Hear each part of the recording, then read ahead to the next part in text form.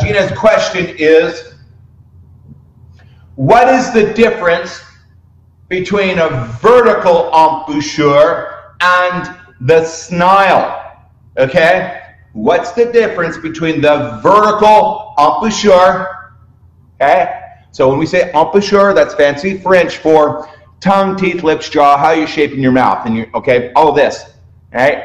This is the embouchure. Okay? Okay? Now, in the book, in the course, in the program, we talk about two different kinds of embouchures. There's the vertical embouchure. Okay? It's an embouchure that is generally has a vertical orientation to it. And then there's the horizontal embouchure, a little bit more tricky to work with. You have to train it to maintain it. We've talked about it before in other broadcasts. It's what I advocate. It's a little more difficult to get a feel for, but once you get a feel for it, you sing better. The horizontal embouchure looks like this. Okay? Vertical, horizontal. Okay? Might not seem like a big deal to you, but it really is. A horizontal embouchure is slightly better, in my opinion, because it's less jaw movement when you're singing. If you can kind of hold it here, less jaw movement, and because the oral cavity is compressed more, you get more amplification of the resonance inside the oral cavity. Also, the horizontal embouchure is more favorable for articulating narrowed vowels.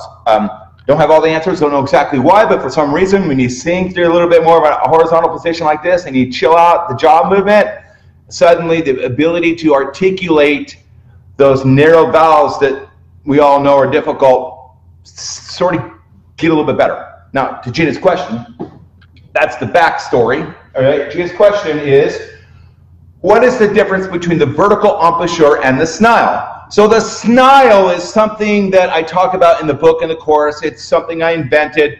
The SNILE is just simply this. Okay?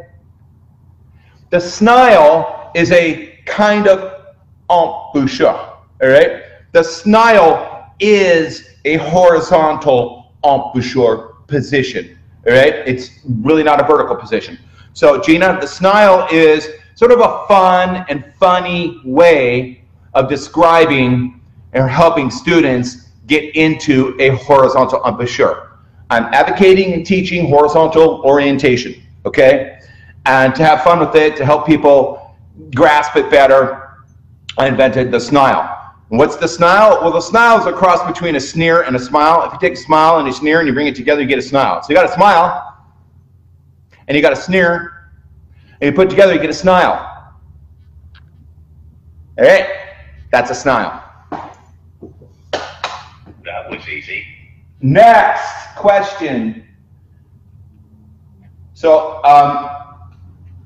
if you're a TVS student, you're working on your SNILE. All right, you're singing through a SNILE like this. All right, everything's over there. Got a little bit of a SNILE in there. It's a cross between a smile and a sneer.